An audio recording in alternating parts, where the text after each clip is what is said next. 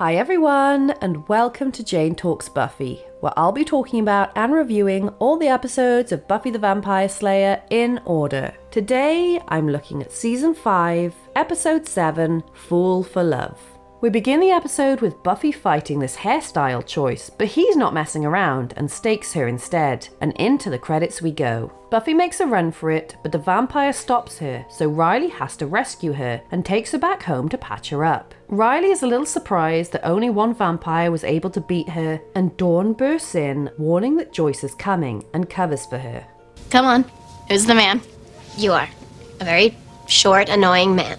So Buffy shows her her injury and swears her to secrecy. Riley offers to go on patrol and brings the Scoobies along, who are really loud and unhelpful. Are we not being covert enough? We're sorry. Sorry. While Buffy researches Slayers with Giles, but it's not going well. Slayer called, blah blah, great protector, blah blah, scary battles, blah blah, oops, she's dead. Buffy wants to know why a Slayer's last battle was her last battle, but Giles points out there's no one left to tell the tale. No one except... Ow! And she asks him how he killed 2 Slayers. Spike isn't particularly interested and instead wants food and notices Buffy's injury, before we flash back to Spike sounding like Wesley writing poetry and making eyes at this woman Cecily. This dickface reads his poetry aloud, which is, to be fair, a bit shit. And we get an origin for his nickname of William the Bloody and his method of torture, so that's fun. Spike approaches Cecily, who tells him to sod off when she finds out his poetry is directed at her. Please stop. And says he's beneath her, which is rather rude, and he runs out upset, bumping into 3 familiar vampires. Drusilla pays him a visit, being creepy as per usual, before biting him. And we all know how this story goes. Riley spots the walking hair choice, so they all creep up, but Riley says it's too dangerous right now. And speaking of, Angel is mad that Spike is getting them all into trouble, and they get into a fight where Angel mentions the Slayer. What's a Slayer? Spike admits he became obsessed with the idea of Slayers. Lesson the first. A Slayer must always reach for her weapon.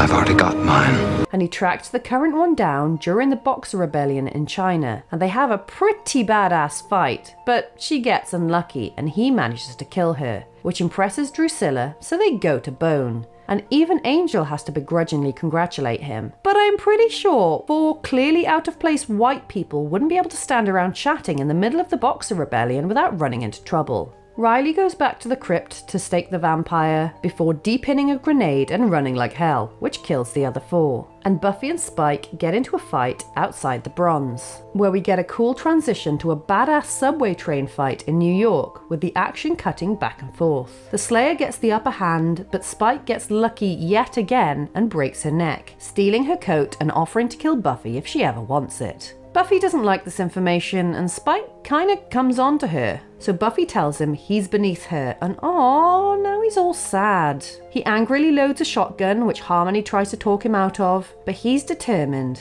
And then a flashback shows Drusilla yelling at him after their departure from Season 2. And this guy apparates out of nowhere, but nice callback to Lover's Walk. Drusilla says he's obsessed with Buffy, and she finds Joyce packing because she has to go overnight for a CAT scan at the hospital. Buffy goes outside to cry as Spike approaches, and he has a change of heart and instead comforts her to end the episode.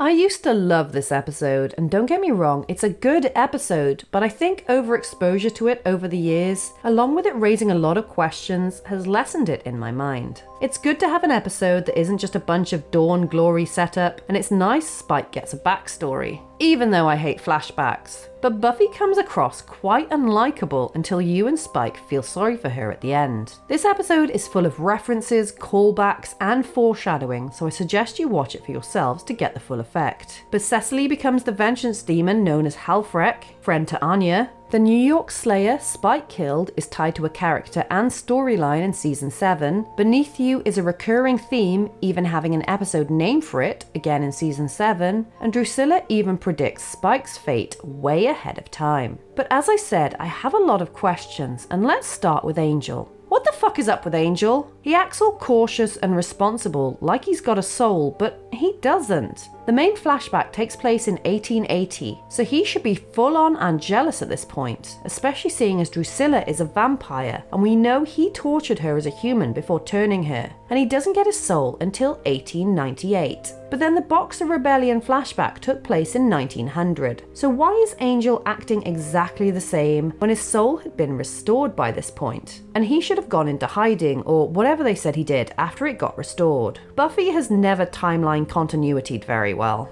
My other big question is, how the fuck is the world not completely overrun with vampires by now? The Slayer is one girl in all the world. Buffy in Sunnydale, Chinese Slayer in China, Nikki in New York, India Cohen in Japan. So who keeps the vampire population down in the rest of the world? I know Sunnydale has the Hellmouth, but Buffy wasn't called there. Joyce happened to move there. So either there are a lot of freelance vampire hunters all over the world who are getting absolutely no credit, or Slayers don't make much of a difference in the grand scheme of things. Now let's talk about Spike, and I find him a much better character than Angel. Angel without a soul is a massive dick-face killing machine. Spike, without a soul, still cares, still has compassion, and while Angelus would back down from a fight because he knew he would get beaten, Spike will back down from a fight because he doesn't want to hurt them. Even when he didn't have his chip, Spike was willing to talk or make a deal, and I feel this makes him more well-rounded as a character than Angel. Finally, what I find is really important for this episode is what Spike was saying. Buffy can kill thousands of vampires, but it only takes one vampire to do the job for the rest of them. Spike didn't kill those Slayers because he was really skilled, he just got lucky, or they got unlucky. A split second of distraction or lapse in concentration is all it took, which is why that run-of-the-mill vampire was able to almost kill Buffy. All it takes is 1 second and your life is over, which is probably the scariest thought in the whole show, and why Buffy is trying so hard to do better than her predecessors. We have 8 deaths to add to our list. 2 humans, the Chinese Slayer and Nikki Wood, both killed by Spike.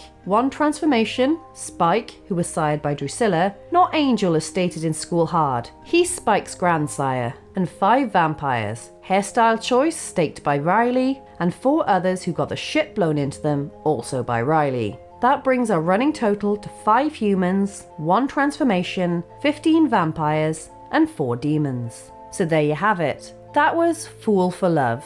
Let me know your thoughts in the comments below, or come say hi on social media. If you enjoyed this video, then please hit that like button, it really does mean a lot, or consider subscribing if you want to be sired by my channel. Alternatively, feel free to check out my other YouTube channels. Thank you so much for watching, I'll speak to you soon, and don't let the vampires bite.